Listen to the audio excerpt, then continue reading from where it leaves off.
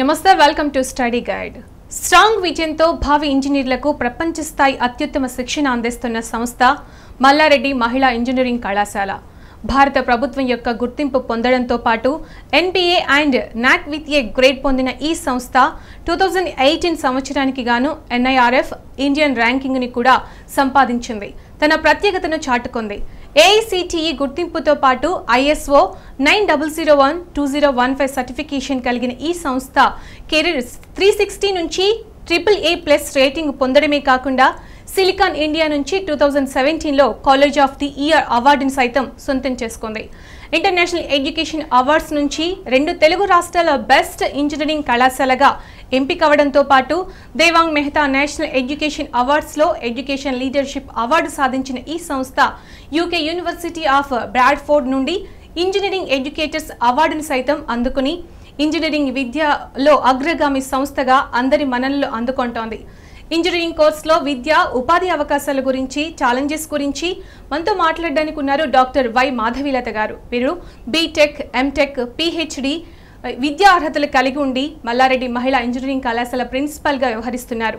వారిని అడిగి పూర్తి సమాచారం తెలుసుకుందాం. గుడ్ ఈవినింగ్ అండి, welcome to studio. Good evening అండి. ఇప్పుడంతా కూడా ఇంటర్ కంప్లీట్ చేసేసి ఎంసెట్ ఎగ్జామ్స్ రాసేసి నెక్స్ట్ ఏం చూస్ చేసుకోవాలి అని చెప్పేసి ఆలోచిస్తూ ఉంటారు.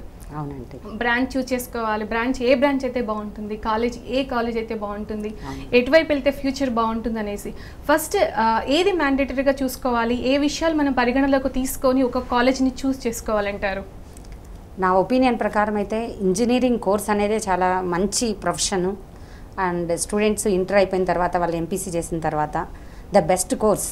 అంటే ఎందుకంటే మనం వరల్డ్ వైడ్ ఇప్పుడు అబ్జర్వ్ చేస్తున్నాము, ఇంత డెవలప్మెంట్ మనం అందరం కూడా చూస్తున్నామంటే కేవలం ఇంజనీర్స్ వల్లనే ఇదంతా సాధ్యం. కాబట్టి స్టూడెంట్స్ అందరూ కూడా MPC చేసిన తర్వాత ఇంజనీరింగ్ కోర్స్ను ఆప్ చేసుకోవడం వల్ల వాళ్ళకి వెరీ గుడ్ ఆపర్చునిటీస్ ఉన్నాయి. కాబట్టి సో దాన్ని చూస్ చేసుకోవడం బెటర్. కాకపోతే స్టూడెంట్స్కి, పేరెంట్స్కి అందరికీ కూడా ఇప్పుడున్న ఒకటే కన్ఫ్యూషన్ ఏంటంటే ఏ బ్రాంచ్ తీసుకుంటే ఎక్కువ ఆపర్చునిటీస్ ఉన్నాయి, ఏ బ్రాంచ్ తీసుకోవాలి అనేది చాలా వాళ్ళకి క్వశ్చన్ మార్క్ అనమాట. అలా దానికోసం అనేసి మనము ఆలోచిస్తే దాన్ని బ్రాడ్గా థింక్ చేయాల్సిన పరిస్థితి. ఫస్ట్ ఆఫ్ ఆల్ స్టూడెంట్కి ఏదో స్పెసిఫిక్గా ఇంట్రెస్ట్ ఉంటే తప్పితే పర్టికులర్ బ్రాంచ్ అని, లేకపోతే పేరెంటే వాళ్ళకి అన్ని వైపుల నుంచి కూడా ఆలోచించి వాళ్ళ స్టూడెంట్ కెపాసిటీని చూసి వాళ్ళ కన్స్ట్రెంట్స్ అన్నీ ఆలోచించి ఆ పర్టికులర్ ఫీల్డ్స్లో ఉన్న ఎక్స్పర్ట్స్ని ఇన్ఫర్మేషన్ అంతా తీసుకొని బ్రాంచ్ చూస్ చేసుకోవాల్సిన పరిస్థితి. అంతేకాని ఇవాళ ప్రతి ఒక్క స్టూడెంట్ కూడా ఆ శ్రీ చైతన్య నారాయణ అనే ఇంటర్మీడియట్ కార్పొరేట్ కాలేజెస్లో ఎంతసేపు ఎక్కువ ప్రెషర్ ఉండబట్టి వాళ్ళు ఏం చేస్తున్నారు, ఇమ్మీడియట్గా కంప్యూటర్ సైన్స్ అయితే ఈజీగా ఉంటుందని చెప్పని స్టూడెంట్స్ అందరూ అనుకునేసి ఇప్పుడు ఒక కంప్యూటర్ సైన్స్ ఇంజనీరింగ్ చదివితేనే ఇంజనీరింగ్ మిగతా అన్ని బ్రాంచ్లకి ఏమాత్రం వాల్యూ లేదనే ఒక కంక్లూషన్కి వస్తున్నారు. అది ఏమాత్రం కరెక్ట్ కాదని నేను అనుకుంటున్నాను. ప్రతి ఒక్క బ్రాంచ్కి కూడా చాలా ఆపర్చునిటీస్ ఉన్నాయి. Even electronics and communication engineering కావచ్చు, ఎలక్ట్రికల్ కావచ్చు, మెకానికల్ కావచ్చు, సివిల్ కావచ్చు, ఏ బ్రాంచ్ అయినా ఇంజనీరింగ్ అంటూ ఆప్ చేసుకొని మనం స్కిల్ సెట్ అనేది డెవలప్ చేసుకుంటే ఖచ్చితంగా ఆపర్చునిటీస్ చాలా ఉన్నాయి. వాటిని గ్రాప్ చేసుకోవచ్చు. కాబట్టి కంప్యూటర్ సైన్స్ ఒక్కటే అల్టిమేట్ గోల్ కాదు. ఇన్ కేస్ స్టూడెంట్కి అంటూ పర్టికులర్గా కంప్యూటర్ సైన్స్ ఇంట్రెస్ట్ ఉంటే ఓకే, అంతేగాని ఈజీగా ఉంటుంది అనే కాన్సెప్ట్ అయితే మాత్రం నేను యాక్సెప్ట్ చేయను. అండ్ కంప్యూటర్ సైన్స్ కూడా లాజికల్ థింకింగ్ ఉండి ప్రోగ్రామ్ రాసే కెపాసిటీ ఉంటేనే వాళ్ళు సక్సెస్ అవుతారు. కానీ జస్ట్ బీటెక్ కంప్యూటర్ సైన్స్ అవ్వగానే వాళ్ళకి ఆపర్చునిటీస్ ఉంటాయి అనే దానికి నేను అంగీకరించనండి. అలాగే ఉద్యోగ అవకాశాలు తీసుకుంటే మనకి యాక్చువల్గా ప్రతి ఒక్క బీటెక్ అయిన తర్వాత హ్యూజ్ ఆపర్చునిటీస్ ఉన్నాయి. మనం కావాలంటే స్కిల్ సెట్ గురించి తర్వాత మాట్లాడుకుందాం, ఏం స్కిల్ సెట్ ఉంటే ఆపర్చునిటీస్ ఉంటాయని. ఒకసారి వాళ్ళకి స్కిల్ అనేది ఉంటే మాత్రం ఇంజనీరింగ్లో ఉన్నంత ఆపర్చునిటీస్ దేంట్లో లేవనే నేను అనుకుంటాను. ఎందుకంటే వరల్డ్ వైడ్ ఆపర్చునిటీస్, ఇది ఏదో ఒక పర్టికులర్ స్టేటు, పర్టికులర్ ప్లేసు అని కాకుండా వరల్డ్ వైడ్ ఆపర్చునిటీస్ ఉంటాయి. Without engineering there is no survival in the society at present. కాబట్టి ఫస్ట్ అయితే మోర్ అట్రాక్షన్ అయితే ఐటీ సర్వీస్ ఉంది. ఐటీ సర్వీస్లో ఏ బ్రాంచ్ స్టూడెంట్స్ అయినా కానీ తీసుకుంటున్నారు. కాబట్టి IT industry and huge opportunities ఉన్నాయి. అది కాకుండా ప్రైవేట్ సెక్టారు, పబ్లిక్ సెక్టారు మన కంట్రీలో కూడా హ్యూజ్ ఆపర్చునిటీస్ ఉన్నాయి. ఫర్ ఎగ్జాంపుల్ పబ్లిక్ సెక్టార్లో తీసుకుంటే ఇస్రో కానీ, DRDO కానీ, బార్క్ కానీ వన్స్ బీటెక్ అయిపోయి గేట్ క్వాలిఫికేషన్ వచ్చేసింది. గేట్ ఎగ్జామ్ అనేది ఒకటి ఎంట్రన్స్ రాయాల్సి వస్తుంది హైయర్ క్వాలిఫికేషన్కి. అది ఒకసారి క్వాలిఫై అంటే ప్రతి ఒక్కరు కూడా ఈ గవర్నమెంట్ జాబ్స్ అన్నిటి కూడా ఎలిజిబిలిటీ ఉంటుంది. కాకపోతే కొంచెం ఎఫర్ట్స్ ఎక్కువ పెట్టాలి. ఆ సబ్జెక్ట్ నాలెడ్జ్ అనేది వాళ్ళకి బాగుంటే ఆటోమేటిక్గా ఆపర్చునిటీస్ యూస్ ఉన్నాయి. అలాగే ప్రైవేట్ సెక్టార్లో ఫర్ ఎగ్జాంపుల్ ఇంటెల్ కానీ, L&T కానీ, అండ్ లైక్ ఎనీ ప్రైవేట్ సెక్టార్స్లో ఇప్పుడున్న హార్డ్వేర్ ప్రోడక్ట్ డెవలప్మెంట్కి కావచ్చు, సాఫ్ట్వేర్ డెవలప్మెంట్కి కావచ్చు, ప్రైవేట్ సెక్టార్లో కూడా హ్యూజ్ ఆపర్చునిటీస్ ఉన్నాయి. నా అనాలిసిస్ ప్రకారం అయితే ఇంజనీరింగ్ కోర్స్కు ఉన్నంత ఆపర్చునిటీస్ ఇంకే అదర్ కోర్స్కు లేవని నేను స్ట్రాంగ్గా బిలీవ్ చేస్తున్నాను. ఓకే, ఇంట్రెస్ట్ ఉంటే కనుక మ్యాథ్స్ అంటే కొంచెం ఇంట్రెస్ట్, మ్యాథ్స్ రావాలంతే, మ్యాథమెటిక్స్ ఉండాలి, లాజికల్ థింకింగ్ ఉండాలి, ఆ రెండు ఉంటే ఖచ్చితంగా ఆపర్చునిటీస్. రైట్. అలాగే ముఖ్యమైనది కూడా అంటే కాలేజ్ని ఎంచుకోవడం. అంటే ఒక కాలేజీని ఎంచుకునేటప్పుడు ఎలాంటి విషయాలు ముఖ్యంగా పరిగణలోకి తీసుకోవాలంటారు, ఎలాంటి పారామీటర్స్ ఫాలో అవ్వాలంటారు? మీరు చెప్పినట్టు ఇందాక మా కాలేజ్ గురించి చెప్పారు, పారామీటర్స్ అన్నీ కూడా దాంట్లోనే ఉన్నాయి. అన్నీ కూడా నేషనల్ బోర్డ్ ఆఫ్ అక్రిటేషన్, ప్రతి ఒక్క డిపార్ట్మెంట్ కూడా నేషనల్ బోర్డ్ ఆఫ్ అక్రిటేషన్ అక్రిటేట్ అయి ఉండాలి. నాకు అక్రిటేషన్ విత్ ఏ గ్రేడ్ ఉండాలి, గ్రేడ్స్ అంటే ఏ అని కాదు, ఏ++ అట్లా కూడా రావచ్చును, ఆ గ్రేడ్స్ రావాలి. And apart from that and మనం మేజర్గా చూడాల్సింది ఇన్ఫ్రాస్ట్రక్చర్, ల్యాబొరేటరీ ఫెసిలిటీస్, లైబ్రరీ, ఇవన్నీ కూడా ఇన్ఫ్రాస్ట్రక్చర్ అనేది చాలా ఇంపార్టెంట్. అండ్ సెకండ్ పారామీటర్కి వస్తే కన్నా మనం టీచింగ్ లెర్నింగ్ ప్రాక్టీసెస్, అంటే టీచింగ్ లెర్నింగ్ మేజర్గా స్టూడెంట్స్ లర్న్ చేసేదే ఆ టీచింగ్ లెర్నింగ్ ప్రాక్టీసెస్ వల్ల. కాబట్టి మా కాలేజ్లో ఇప్పుడు Mallareddy engineering college for women కానీ మేము application oriented teaching methodology, project based training programme అనేది చాలా స్పెసిఫిక్గా మేము ఆలోచిస్తాం. ఎందుకంటే ఇంజనీరింగ్ అంటేనే ఒక ప్రాబ్లమ్ని సాల్వ్ చేయడం రియల్ టైంలో. కాబట్టి స్టూడెంట్స్కి అనే వాళ్ళకి అదంతా అప్లికేషన్, వాళ్ళు ఏదైతే ఇంటర్ వరకు చదువుతారో దాని అప్లికేషన్ను వాళ్ళు నేర్చుకోవాల్సి వస్తుంది. కాబట్టి మా ఫ్యాకల్టీ అందరూ కూడా ప్రతి ఒక్క సబ్జెక్ట్ని application oriented teaching methodology use చేసి దాన్ని లెక్చర్స్ అన్నీ డిజైన్ చేస్తారు. కాబట్టి అది ఎఫెక్టివ్గా స్టూడెంట్స్ దాన్ని లర్న్ చేసుకునే పాసిబిలిటీ ఉంటుంది. ప్రాజెక్ట్ బేస్డ్ ట్రైనింగ్ అంటే ప్రతి ఒక్క ల్యాబ్ అయిపోయిన తర్వాత వాళ్ళు ఒక ప్రాజెక్ట్ చేయాలనేది వాళ్ళకి టాస్క్ ఇస్తాం. కాబట్టి సో వాళ్ళ ఆ ప్రాక్టికల్ ఎక్స్పీరియన్స్ వల్ల రియల్ టైంలో ఏం ప్రాజెక్ట్స్ వాళ్ళు చేయగలుగుతారనేది అండ్ ఏ ప్రాబ్లమ్ని వాళ్ళు సాల్వ్ చేయగలుగుతారనేది ఒక నాలెడ్జ్ ఉంటుంది వాళ్ళకి. అండ్ మేము అసైన్మెంట్స్ కానీ, ట్యూటోరియల్స్ కానీ, అండ్ డిజిటల్ నోట్స్ కానీ, కోర్స్ ఫైల్స్, ల్యాబ్ మాన్యువల్స్, ఇవన్నీ కూడా మేము చాలా యూనిక్గా అడాప్ట్ చేస్తూ ఉంటాము. అండ్ మోరోవర్ మాకు ఇప్పుడు అట్ ప్రజెంట్ నేను ఆల్రెడీ చెప్పినట్టు ఐటీ ఇండస్ట్రీ ఫుల్ అట్రాక్షన్ కాబట్టి పర్టికులర్గా ఐటీ ఇండస్ట్రీ చూస్తుంది వాళ్ళ communication skills and programming skills. కాబట్టి ప్రతి ఒక్క సెమిస్టర్ కూడా మావన్నీ కూడా మా కాలేజ్లో ఉండేటువంటి సర్క్యూట్ బ్రాంచెస్ కాబట్టి ఐటీ ఇండస్ట్రీ మేజర్ టార్గెట్. కాబట్టి సో మేము ప్రతి ఒక్క సెమిస్టర్లో కూడా English lab and programming related any language, C కానీ, జావా కానీ వాళ్ళకు కంపల్సరీ కరికులంలో ఉన్నా లేకపోయినా కూడా ఒక ల్యాబ్ని మేము పర్టికులర్గా వాళ్ళకి అలాట్ చేసి దాని మీద ఎక్కువ ఫోకస్డ్గా ఉంటున్నాం. కాబట్టి అది కూడా one of the technique that we are following in teaching learning practices. So second parameter infrastructure, teaching learning practices, major heart of any college faculty అనే వాళ్ళు వెల్ క్వాలిఫైడ్, డాక్టరేట్స్ ఉండాలి. అండ్ అపార్ట్ ఫ్రమ్ దట్ వాళ్ళకి research orientation ఉండాలి ఖచ్చితంగా. ఇప్పుడు మా college తీసుకుంటే మేము NIRF ర్యాంకింగ్ వచ్చింది, national institute ranking framework and national wide India MHRD government of India సర్వేలో మేము 150 నుంచి 200 బ్యాండ్లో మేము వచ్చాము. అందులో IITs, NITs, state universities, private like all government universities అన్నీ కూడా ఇంక్లూడ్ అయ్యి కూడా మాది 150 నుంచి 200 బ్యాండ్లో ఉంది. మొత్తం మన తెలంగాణ స్టేట్లో ప్రైవేట్ అఫిలియేటెడ్ కాలేజెస్లో ఆలోచిస్తే ఓన్లీ 9 కాలేజెస్కి మాత్రమే వచ్చింది. ఒక్కటే ఉమెన్స్ కాలేజ్, అది మాకు వచ్చింది. మేజర్గా నేను ఆ ర్యాంకింగ్ రావడానికి రీజను మా ఫ్యాకల్టీ రీసెర్చ్ ఓరియంటేషన్. వాళ్ళు ఇప్పుడు టెక్నాలజీ ఇంత డెవలప్ అవుతున్నప్పుడు ప్రతి ఒక్క ఫ్యాకల్టీ కూడా వాళ్ళు అప్గ్రేడ్ చేసుకోవాలి ఆ స్టూడెంట్స్కి రీచ్ అవ్వడానికి. ఎప్పటికప్పుడు కరికులం రివైజ్ అవుతూ ఉంటుంది. వాళ్ళు ఎప్పుడో చదివిన ఇంజనీరింగ్ కోర్సులో చదివిన సబ్జెక్ట్ నాలెడ్జ్ సఫిషియెంట్ కాదు. ఎవ్రీ టైం వాళ్ళు రీసెర్చ్ చేస్తూ వాళ్ళు అప్గ్రేడ్ చేసుకుంటూ అండ్ వాళ్ళు ప్రాజెక్ట్స్ డెవలప్ చేస్తూ ఆ సబ్జెక్ట్ని కొరిలేట్ చేసుకుంటూ స్టూడెంట్స్కి చెప్తేనే స్టూడెంట్స్కి ప్రాక్టికల్ నాలెడ్జ్ గెయిన్ అవుతుంది. ఆ పారామీటర్లో మేము అప్డేట్ అవుతూ ఉండాలి. రీసెర్చ్ అనేది మా ఇంజనీరింగ్ కోర్స్ అనేదే రీసెర్చ్, అంటే ఇంక్లూడింగ్ ఆడుండే ఫ్యాకల్టీ అందరూ ఏదో టీచర్స్ ఒకరే కాదు, వాళ్ళు ఇంజనీర్స్ కూడా. కాబట్టి సో దట్ వాళ్ళు రీసెర్చ్ మీద కూడా ఫోకస్ చేయాల్సిన బాధ్యత వాళ్ళకు ఉంటుంది. ఆ పారామీటర్లో మేము స్ట్రాంగ్గా ఉన్నాం కాబట్టి ఇవాళ నెంబర్ 1 ఉమెన్స్ కాలేజ్ అని నేను మా కాలేజ్ని చాలా స్ట్రాంగ్గా చెప్పగలుగుతున్నాను. మాకు ర్యాంకింగ్ కూడా రావడానికి రీజన్, ఇంత అవార్డ్స్ రావడానికి రీజను కెరీర్ 360 AAA+ ర్యాంకింగ్ ఇవ్వడము. ఈ 10 years ఎఫర్ట్ ఈ ఇయర్ మాత్రమే నేను అన్ని ర్యాంకింగ్స్కి అప్లై చేశాను. సో దట్ మాకు అన్ని ర్యాంకింగ్స్ కూడా రావడానికి మేజర్ రీజన్ మా faculty. And moreover the third parameter consider చేస్తే ఎవరైనా కానీ అది ఫ్యాకల్టీనే అని నేను చెప్తాను. ఇంకా ఫోర్త్ పారామీటర్స్కి వస్తే ట్రైనింగ్ అండ్ ప్లేస్మెంట్ యాక్టివిటీస్.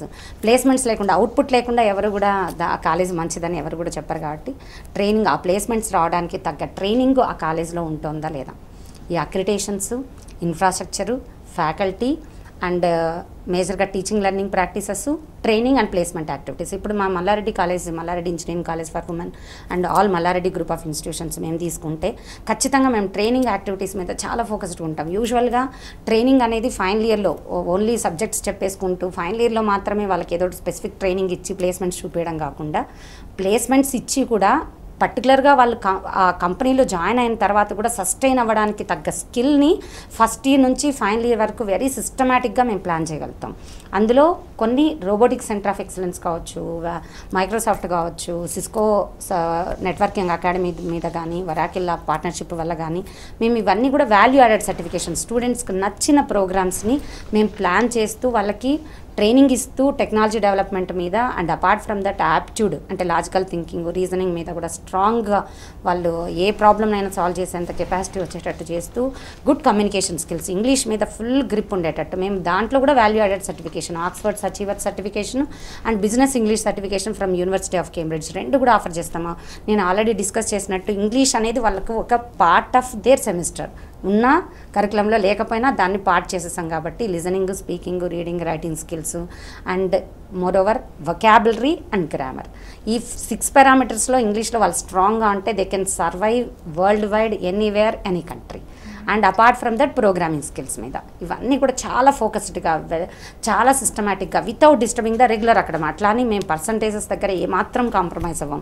మా స్టూడెంట్ రీసెంట్గా శృతి అని 2017 పాస్డ్ అవుట్ ట్రిపుల్ఈలో గోల్డ్ మెడల్ తీసుకొచ్చింది మా కాలేజ్కి. అంటే ఆల్ అఫిలియేటెడ్ కాలేజెస్లో she got the gold medal. అంటే ఎంత మంచి ఫోకస్ మేము చూపిస్తున్నాం దాని మీద. అమ్మాయిలు కాబట్టి ఎట్లాగో ఫోకస్డ్గా ఉంటారు అండ్ మోర్ ఓవర్ అక్కడ ఫ్యాకల్టీ కూడా చాలా సిస్టమేటిక్గా వాళ్ళకి ఈ ట్రైనింగ్స్కి రెగ్యులర్ కరికులంకి డిస్టర్బ్ అవ్వకుండా ట్రైనింగ్స్ అన్నీ ప్లాన్ చేసి అండ్ వాళ్ళు ప్లేస్ అయ్యేటట్టు ఇవాళ నాకు తెలిసినంత వరకు ప్లేస్మెంట్స్లో వీఆర్ ఇన్ ద నెంబర్ 1.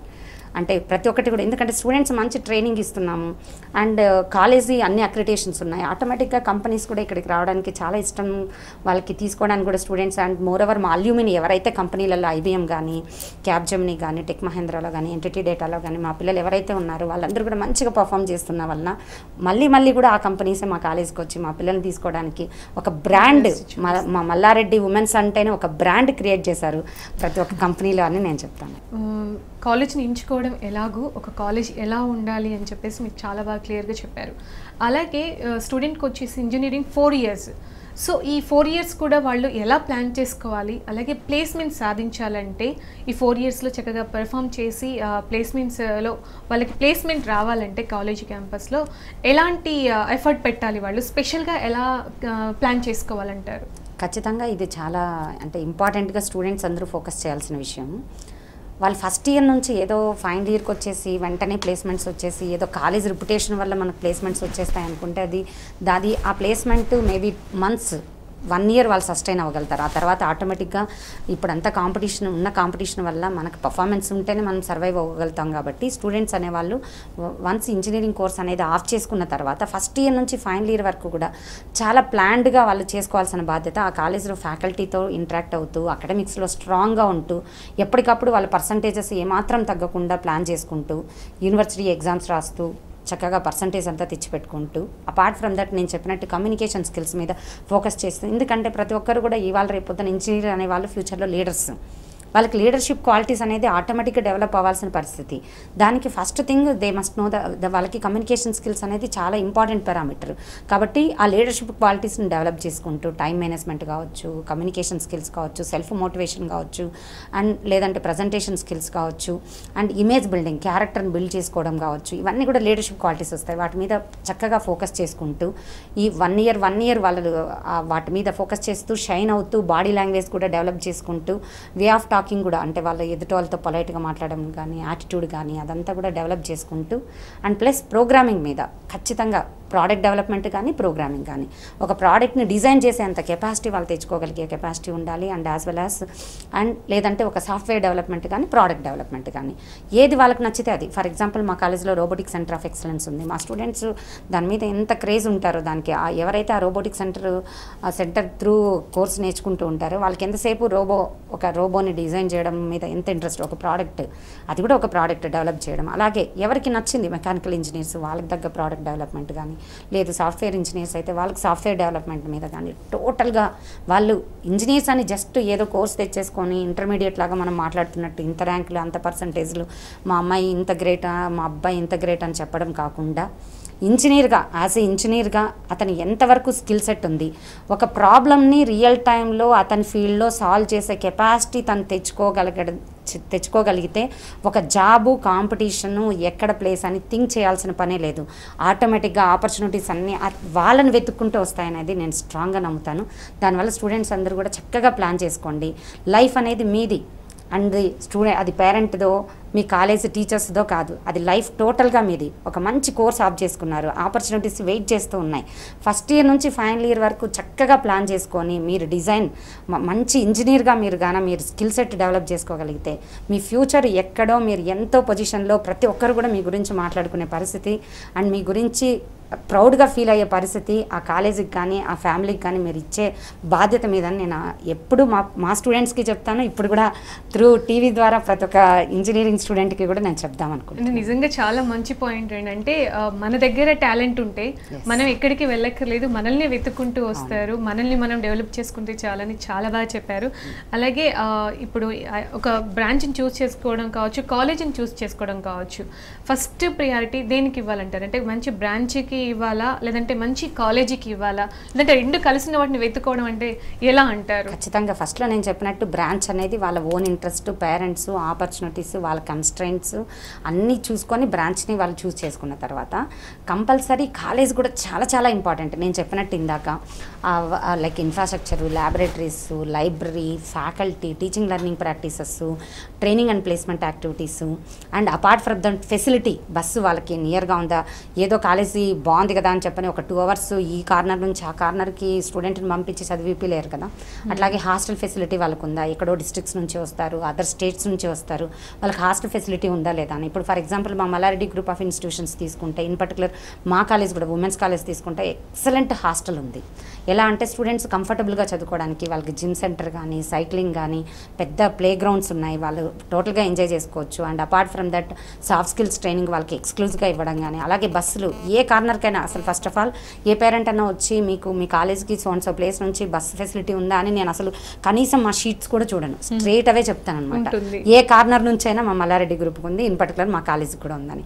అంటే ఆ ఫెసిలిటీస్ అనేది ప్రొవైడ్ చేయాల్సిన బాధ్యత ప్రతి ఒక్క కాలేజ్కి ఉంది కాబట్టి సో దట్ ఇక ఇవన్నీ పారామీటర్స్ని కన్సిడర్ చేసుకొని అండ్ కాలేజ్ బెస్ట్ అనేది చాలా ఇంపార్టెంట్. బ్రాంచ్ దగ్గర ఫర్ ఎగ్జాంపుల్ సర్క్యూట్ బ్రాంచెస్ అన్నీ కాబట్టి ఒకవేళ సిఎస్సీనా ఐటీనా there is no difference, ఈసీనా ట్రిపుల్ఈనా all circuit branches కాబట్టి ఒక బ్రాంచ్ నుంచి ఇంకో బ్రాంచ్ పర్లేదు. అట్లాంటప్పుడు బ్రాంచ్ కాంప్రమైజ్ అయినా పర్లేదు కానీ మంచి కాలేజ్ అయితే చూసుకోవాలి. ఎందుకంటే కంప్యూటర్ సైన్స్ ఏదో మెకానికల్ వాళ్ళు నచ్చిన బ్రాంచ్ చదివేశారు కదా అని జాబ్ ఆపర్చునిటీస్ లేకుండా మంచి ఎడ్యుకేషన్ లేని కాలేజ్లో వాళ్ళు జాయిన్ చేసినా కూడా మంచి ఇంజనీర్స్ అవ్వలేరు, మంచి ఇంజనీర్స్ వాళ్ళ స్పెసిఫిక్ ఫీల్డ్లో అవ్వలేరు. కాబట్టి బ్రాంచ్ కాంప్రమైజ్ అయినా పర్లేదు, మంచి కాలేజ్ అయితే చూస్ చేసుకోవాలి. ఓకే, అంటే మంచి కాలేజ్లో మనకి ఉన్న బ్రాంచ్లో అన్ని ఫెసిలిటీస్ ఉంటాయి కాబట్టి పర్ఫెక్ట్గా తయారవచ్చు అంటారు. ఛాన్స్ ఉంటుంది, మంచి టీచర్స్ ఉంటారు, ట్రైనింగ్ ఫెసిలిటీ ఉంటుంది. లేదంటే ఇంకా వాళ్ళకి గైడెన్స్, మోటివేషన్, ఇన్స్పిరేషన్ కాలేజ్ నుంచినే రావాలి.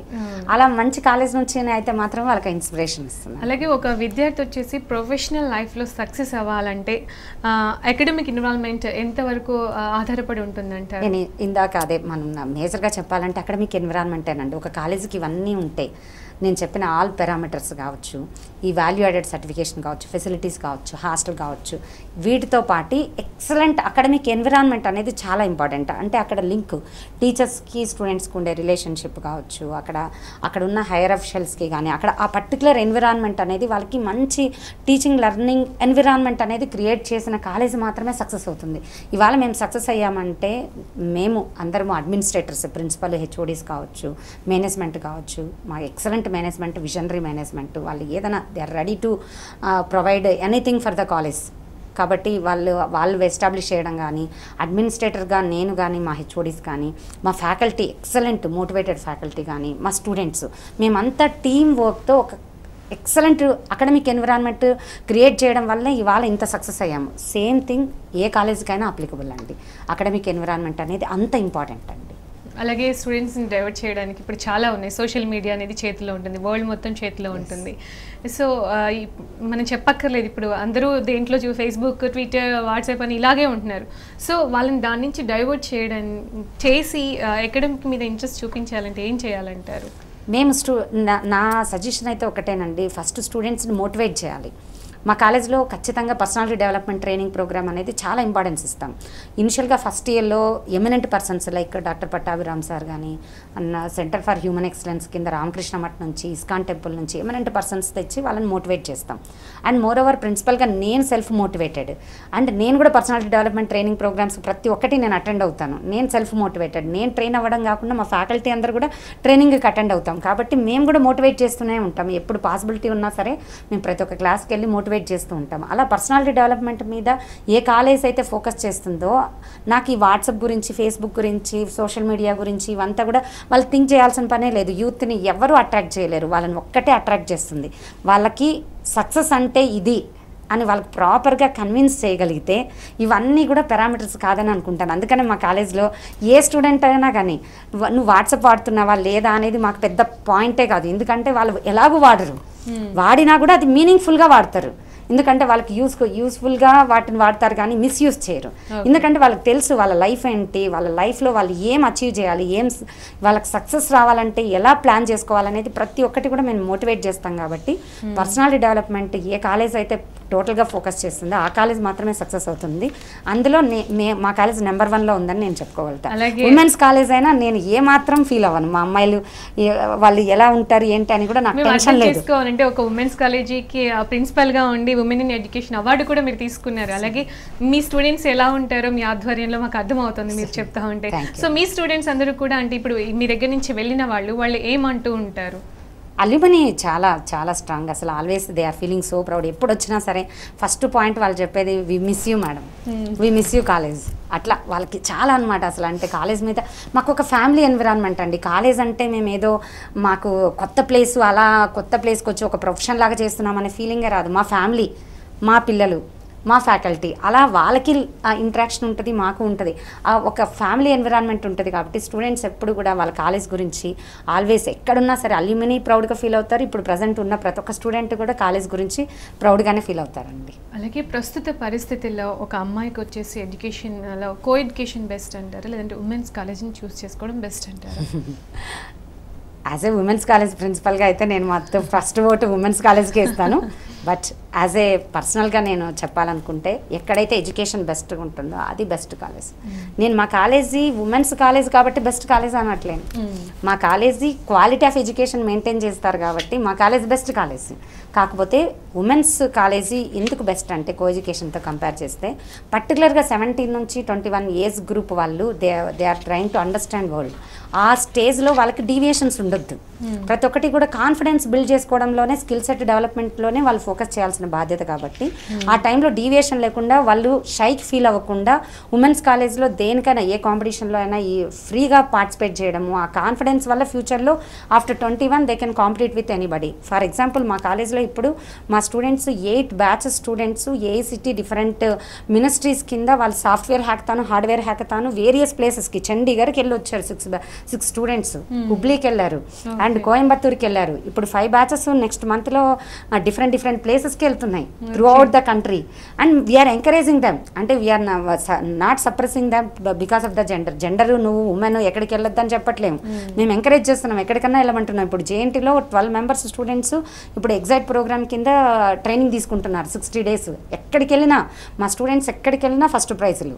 అలా ఎలా రాగలుగుతుంది? ఉమెన్స్ కాలేజ్ కాబట్టి రాగలుగుతుంది. ఎందుకంటే ఇక్కడ without shy they are improving there skill and బయటకు వెళ్ళి కాంపిటీషన్లో పార్టిసిపేట్ చేస్తున్నారు. They will be the number 1. అసలు మా స్టూడెంట్ ఒక అమ్మాయి రచన అనే అమ్మాయి, she is acting as a మెంటర్గా వెళ్ళింది ఒక hackathon programme at JNTU Anantapur. అంటే ఎంత ప్రివిలేజ్ మాకు.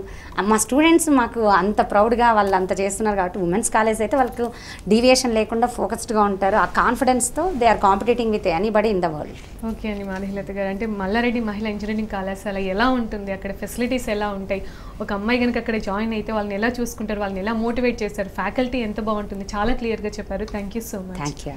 ఇది వాళ్ళ study guide. Stay tune to tea news.